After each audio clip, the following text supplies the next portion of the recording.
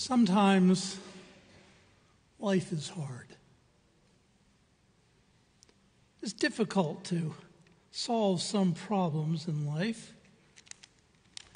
Sometimes you get close, but not all the way. Wouldn't it be nice if we could just take and snap our fingers and solve our problems just like that? Wouldn't that be nice? Unfortunately, not all of us can do that. And those of us who can exercise a little trickery. Many things in life are hard. Things may be unpleasant. We want more and better, and we don't want to take the time or trouble required if we think we can find an easier way to do something. Why ask for help or wait for an answer when we can bypass all that and get what we want? You ever driven down I-75 or any of the major roads in the area? People don't want to wait for traffic or obey all those traffic laws to get themselves somewhere. They'd rather take the easy way. They'll weave in and out of the lanes, turn signals, too much trouble. So that's the easy way to get through traffic. Unfortunately, there could be consequences such as a ticket or an accident or a fatality. Got a test in school, no time to study, at least not and do all the other stuff you want to do. Cheat. Go ahead. Get some crib notes. Write the answers on your hand or on the bookbinder on your desk. No big deal. Of course, you end up not learning all that good stuff you could have learned if you'd studied. And, of course, if you get caught, you might get an F for the class or even kicked out of school. Yet we still try to find the easy way. Christ told us that the road to destruction is wide and easy, but the gate to life is narrow and the road difficult. Don't believe him? Two big hits of the 1970s were Highway to Hell by AC/DC and Stairway to Heaven by Led Zeppelin. Just look at those songs. The way to hell, a highway. The way to heaven, a little itty-bitty stairway. Even that shows you how much easier one is than the other. Of course, Jesus wasn't talking about our earthly life being easier or harder. Jesus was talking about having a life pleasing to God, bringing us closer to him. We can't say something or do something that will make this miracle happen. Some people think you can do good deeds and you will get into heaven. If you only say your prayers, you'll be saved. If you come to church every Sunday, or if you put something in the collection box. But we can't be saved by doing good deeds. That would be too easy. The word that's translated in our modern English Bible as saved can also be translated as rescued or healed. Remember when Jesus said to the woman who touched the edge of his cloak, or to the man who was blind, "Your faith has healed you." They had been healed or saved by their faith. We only have a chance at salvation because Jesus died for us, and we only have that chance if we understand that we aren't worthy of it and aren't able to buy our way into heaven. In his letter to the Ephesians, chapter 2, Paul says, "You are saved by God's grace because of your faith. This salvation is God's gift. It's not something you possessed. It's not something you did that you can be proud of. There is no easy route we can take. It's all up to God.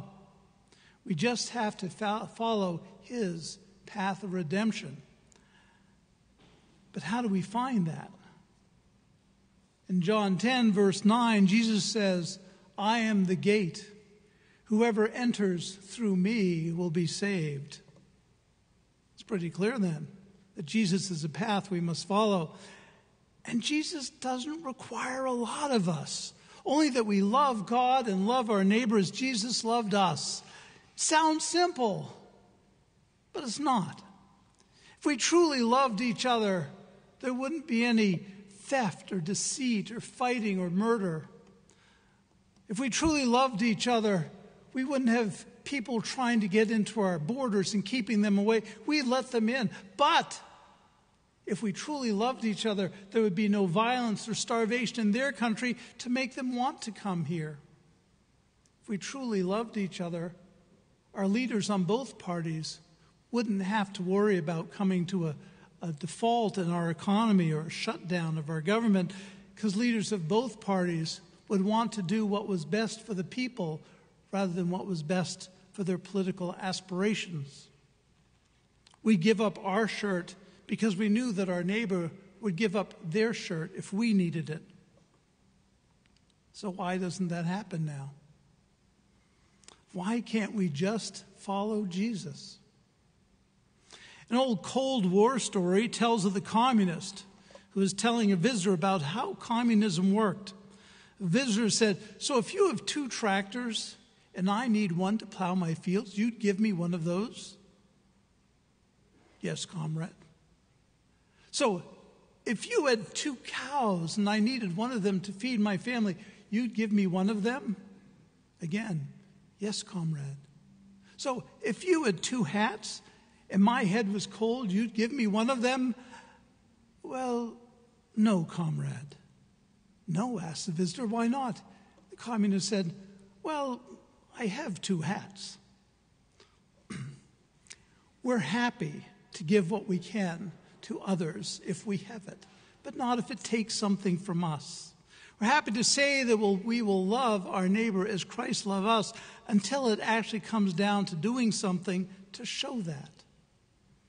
Then we take the easy way. We refer to the legal statutes to say we don't have to help you. We make excuses of why we can't or won't act. We pass the problem on to others to solve, since solving it may be hard or may make us do something we really don't want to do. That's the easy way. The hard way is to find out how we can help, what we can do to rescue or heal our neighbor, even if it inconveniences you, even if it's not what we want to do. The easy way is turning our backs, ignoring the pain of others, not getting involved. The hard way is getting involved, lending a hand, perhaps making a phone call, or maybe sometimes just listening. How do we know what to do? Well, we have a great collection of 66 books, all in one binder, which gives us ideas and examples. They tell us about others we can learn from, the prophets, Moses, Jeremiah, Isaiah, Daniel, Jacob, Joshua, and even the big guy himself, Jesus. Yes, Jesus. He was a prophet. Many people think that a prophet is someone who tells the future, like a medium or a fortune teller. Actually, according to dictionary.com, a prophet is someone who speaks on behalf of God. Yes, many of the prophets of the Bible did talk about the future. They told of what God would do if people now didn't change what they did. But Jesus also talked about God and what God wanted and how we could reconnect with God. He definitely spoke for God because he was God. A pastor brings his or her congregation to God, taking them on a path to connection. As part of this, they need to pass on the word of God so that their congregations will understand both the path and the journey. On the other hand, a prophet isn't required to help you get there. They are just there to tell you what God wants you to do or what he's planning to do. They are divinely gifted to tell you the truth. People want to be saved, to be assured of life beyond this earthly one, and they'll listen to anyone who tells them what they need to know, or unfortunately what they want to know. So how do you know if a prophet is real? And that's why Jesus warned us to watch out for false prophets. All prophets say they are speaking for God. That's what makes them a prophet. But unfortunately, those who are not truly speaking for God say the same thing. They will present themselves as holy and divine, blessed by God to speak on his behalf. But they will actually be speaking for themselves, for their own feelings. They will come to you dressed as sheep, but inside they are vicious wolves. We often see people on TV or in other churches telling us what God wants us to do. Their service has great production value, beautiful music and singing. The speakers are strong, vibrant personality, and they seem to say what we expect a true prophet to say. God is watching and he's upset with us. The evils of man will destroy the earth. All certainly sound like the old prophets of the Old Testament. But I've never read in the Bible where the old prophet said, just give me 20 shekels and I shall pray for you. Or give me 10 pieces of silver and I will send you a piece of wood from the Holy Land that has been prayed over by one of my disciples. And certainly not, God wants me to have this luxurious tent and this 20 camel caravan and these beautiful and exquisite robes and sandals so that I may do his bidding. These people who say they are speaking for God seem to imply that they are speaking in his name and on his behalf. But are they the true prophets? Or are they the false prophets that Jesus warned us about? How do we know? Actually, Jesus gave us some insight into that. He knows we will be tempted by false prophets. In Matthew 10, verses 16, he says, "Behold, I'm sending you as sheep among wolves. Therefore be wise as snakes, but innocent as lambs." He wants us to be wary, to be shrewd in how we accept things that others might say or do. At the same time, we must maintain our innocence. For if we become too hard-hearted, we may miss what we are looking for. So my take on this is that Christ wants us to be careful, but not to the point of refusing to see the truth that is out there. So how do we know whom to follow or whom to listen to? This is why Jesus continues on the Sermon on the Mount, "You will know them by their fruit." Good trees have good fruit. Bad trees have bad fruit. So this means that if the person who wants to listen to them does good things, then they are good and they are truly prophets, correct? Well, not really. Galatians chapter 5 explains the fruits a bit better. But the fruit of the Spirit is love, joy, peace, patience, kindness, goodness, faithfulness, gentleness, and self-control. These are traits, not deeds. A bad person may do good deeds. It's often a characteristic of con men to do good deeds first, to get others to trust them. They try to gain your confidence. This is where the term con man comes from. But having good fruits goes so much deeper. Within the person's being, they must have love. They must seek peace and find joy. They must desire to practice patience, kindness, and goodness. And in all things they must be faithful, gentle, and exercise self-control. The so-called religious leader who asks for luxury jets and yachts and dines like a king isn't practicing self-control. A person who salts his or her congregation with people to be healed when the evangelist touches them isn't practicing faithfulness. Those who preach anger and hatred towards others certainly aren't seeking peace or showing love. They are the wolves who are putting on the outside garments of sheep to make us believe they're the true prophets of God. In Romans chapter 16, Paul wrote, "Brothers and sisters, I urge you to watch out for people who create divisions and problems against the teaching you have learned. Keep away from them. People like that aren't serving the Lord. They are serving their own feelings. They deceive the hearts of innocent people with a smooth talk and flattery. It doesn't matter how famous they are on TV or in the public, or how respected they are from others. They may fool some people for a while. Remember that famous quote from Abraham Lincoln, "You can fool some of the people all of the time, and all of the people some of the time. But you cannot fool all of the people all of the time." So, before you allow yourself to be influenced by those who say they speak for God, take a little time to ask yourself some questions. How does what they say differ from what you've learned and what you hold in your heart? Does it reflect not just what the words of the Bible say, but what the words of Jesus Christ say? In many places within the New Testament, Christ told us the words we sometimes have learned from Scripture don't really reflect what God wants us to do. When a crowd wanted to stone the sinner to death, as was the law, Jesus said, "Let the first among you without sin cast the first stone." When the issue about what the law said about the foods we could or couldn't eat, Jesus said the things we put in our mouths do not defile us. It's the things that come out of our mouths.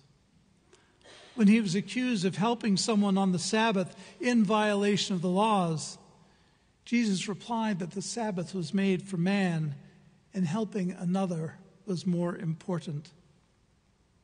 How do the things these so-called prophets say compare to what Jesus has taught us about kindness, forgiveness, and love?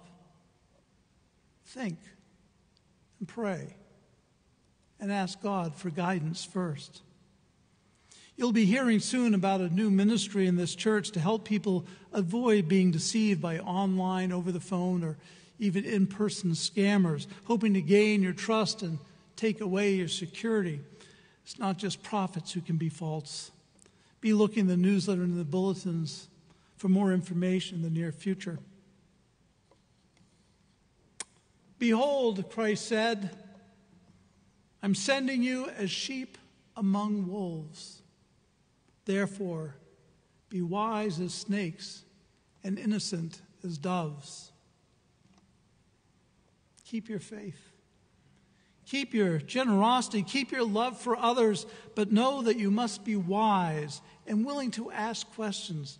Don't let yourself be rushed into a decision. And be willing to ask for help, whether to a friend, a family member, your pastor, or the Bible. Pray. Look to see if what's being told you is the easy way to save yourself. Condemning others, judging those who are different, may make you fit in with the so-called prophets or religious leaders. Doing some good deeds while keeping anger, hatred, or greed in your heart may be seen by others as Christian actions, but God knows the true fruits of his children. A scripture today says that a tree that doesn't produce fruit will be thrown into the fire. But a tree that is only withered can be brought back to life through watering and being fed with what it needs. Until it is unable to bear any fruit, there is still hope. Let the living waters of Jesus Christ refresh our souls and renew our spirits. Let the words and teaching of our Lord feed us and nourish us. Let the fruits of the Spirit grow inside us and make us stronger. May we look for that narrow, difficult path and choose to make our way back to God.